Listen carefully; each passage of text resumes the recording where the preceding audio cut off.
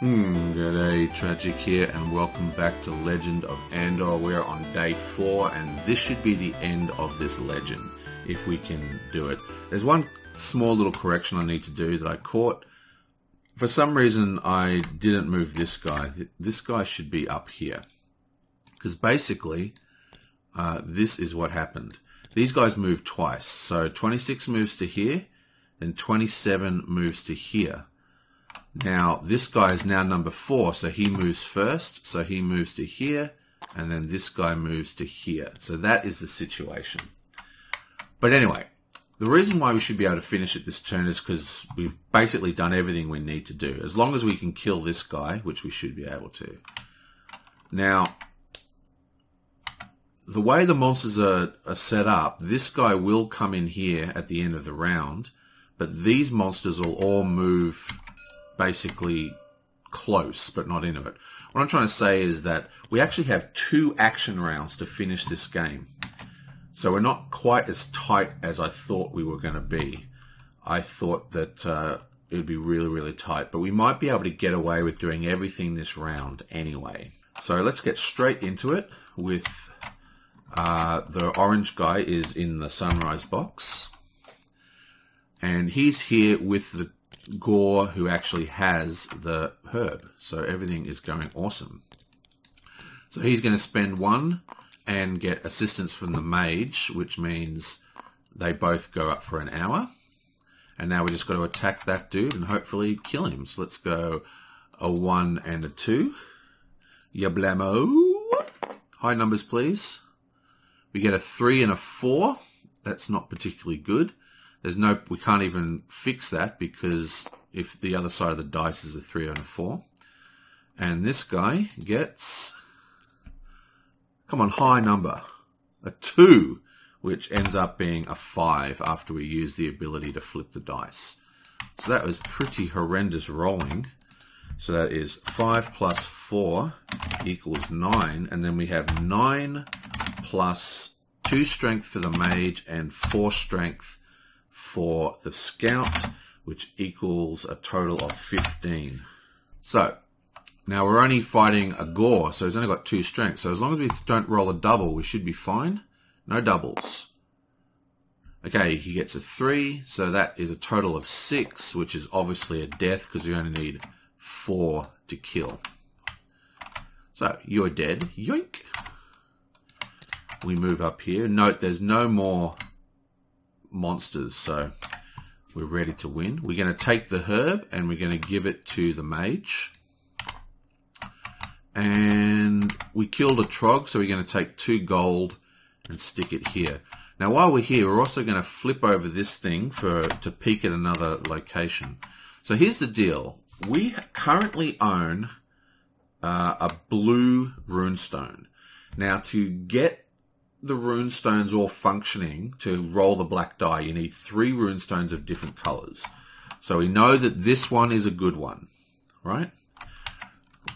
We know that we're probably going to go into this well area to get that 3,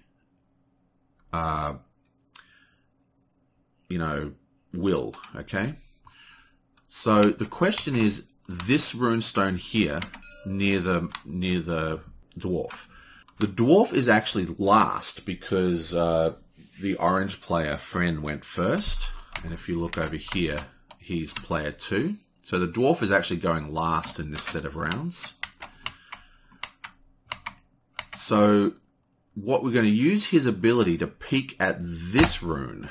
It's a green. And that way we know whether the dwarf should stop here or not, or whether he should just go straight up. But now we know we actually need to stop there, so it's all good. And that is the end of that book. Okay, it is now White's turn. So White has to spend 1 movement and get into the castle. Oh, you know what else I forgot to do? Friend is actually at the merchant. So he's going to spend that 2 gold he got to... In fact, I'm going to give the 2 gold to her. She's going to spend the 2 gold and buy a water skin. That's what I should have done.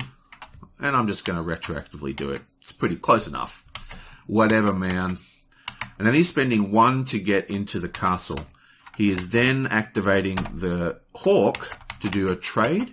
And he's giving her the stone. And he's taking the water skin and taking the herb.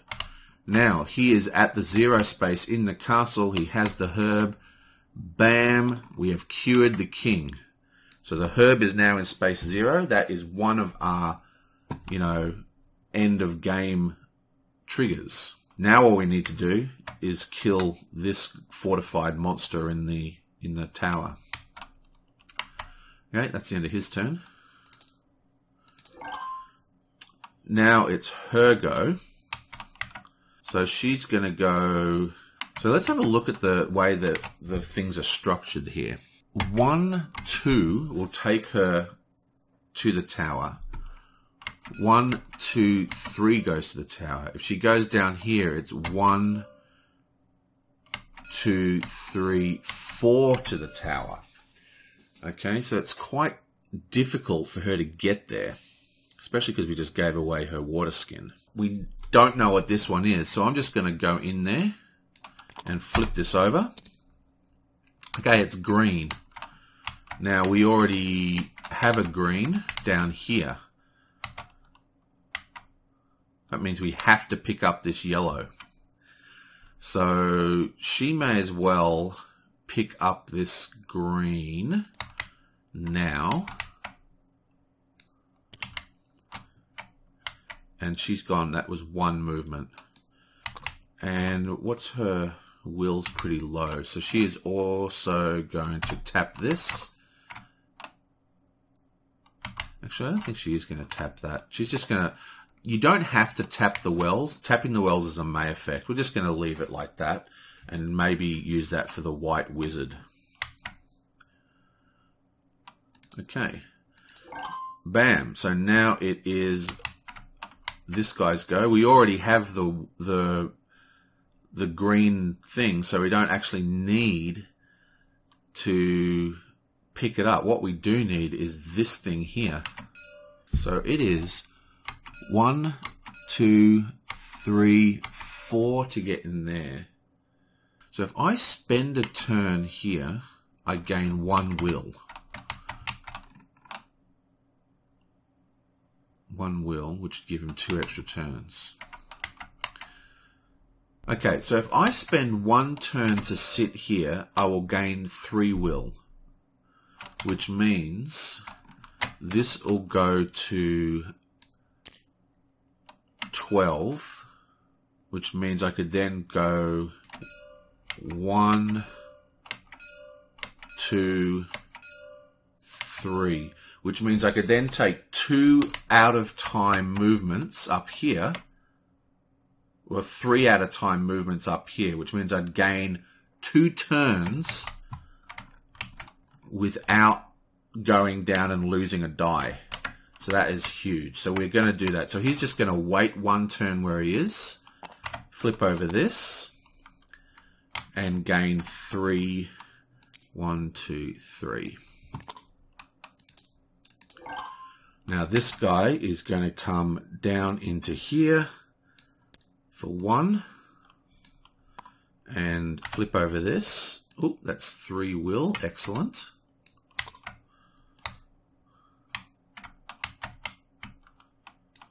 One, 2, 3. And next is white. So white is going to go 1, 2, 3, 4, 5. Wait. He's going to go 1. Yeah, so he's going to go 1, 2. And that's 1, 2, 3, 4. And then 1 for 5. So you can activate the spirit multiple times. So he activated it twice from 8 move, which gets it all the way into the castle. And that's his turn. Okay, she is going to move 1 down. She's into the position. And now this guy what have we got again? We've got green, blue, and yellow. So we've got all the things. So he's just going to go 1, 2, 3, 4. Takes him to 5. This guy's going to go 1, 2, 3. 1, 2, 3.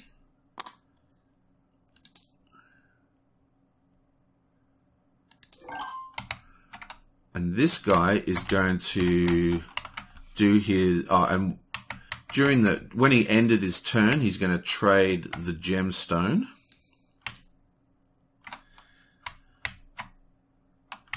And now this guy is going to use his flask twice to get 2 free movement. So that's 1, 2. And then he's going to go 1, 2, 3. 1, 2, 3. And now it's the combat round, and all will be revealed. If we win this combat, we win the game. So he gets +1, and these guys all take 1 hour. Okay, so let's do this.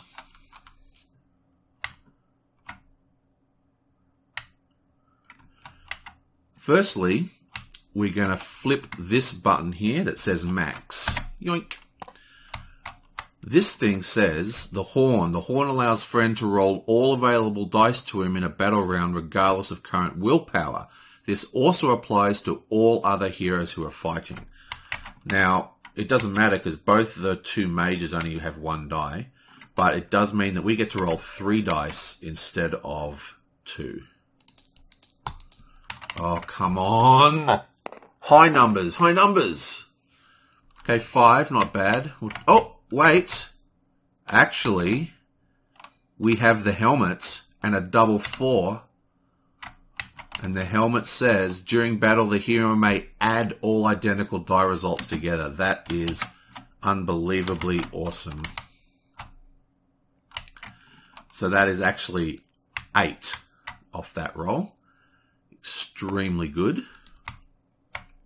This guy also gets to roll 2 dice. Come on, high numbers. He gets a 4. Now, even if we flip these over, they basically change to the same numbers. So he gets a 4, but he's going to use his Witch's Brew, which doubles it. So we actually get 2 4s. So that's another 8.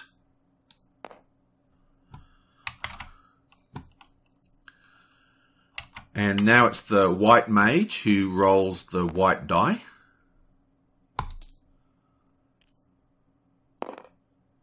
He gets a 6. It's on the 2 face, so the opposite side of the 6 is a 5. So we're going to keep the 6. And he is also going to activate his brew. So he gets 2 6s. And finally, we have the mage who rolls the black die. Come on, 8. Oh, look at that. The 8 is the number 1 face, so the opposite side of the 8... your blammo is the 12. Awesome. So that was pretty damn good rolling. So let's add this all up. We are 8 plus 8 plus 12 plus 12, which equals 40. That's crazy. But we're not done yet because we are also 40 plus 14 for the dwarf, plus 4 for friend, plus 2 for the mages, which equals a total of 22, 52, 62. Wow, that is a crazy roll. Yep, that's correct, 62. So, unless this guy rolls a double, we've won the game.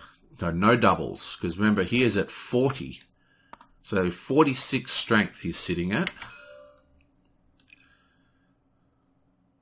Actually, no, we don't plus that. He's 40 instead of 6 strength. Is that right? That's right, isn't it? The scroll has a power of 40. So yeah, I've been planning on 46, but... Oh, 46 is where his health is 6. That's where I got the number 46 from. Okay, so we should be able to do this. Don't roll doubles, please. Even if we doubles, I think we'll be fine. Forgot to close my email client again. I'll just get rid of that. Hopefully I can edit that out. I don't need you seeing all that information. Okay, 6 plus 40 is 46. We're at 62, so we absolutely pwned him for a total of 16 damage. We only needed 6, so he is dead. This guy is dead. And as soon as he's dead, we just move straight to the N token. So, boom. N. The party wins the legend if the medical herb is in space 0.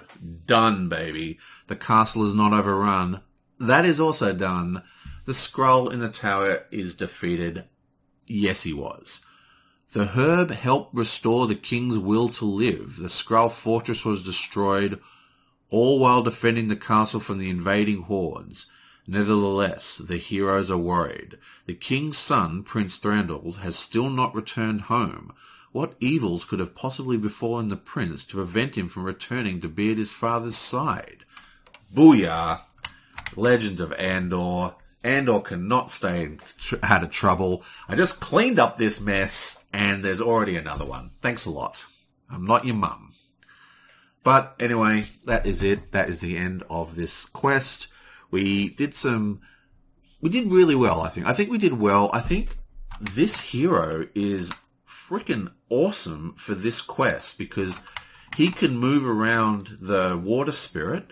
Remember, we chose these heroes randomly, but he can move around the water spirit while staying put. So he can park himself in space 0 like we did and then use the falcon to fetch the herb, but still contribute. Because normally, basically, one of you guys has to hang back, but he can still contribute by adding this powerful die.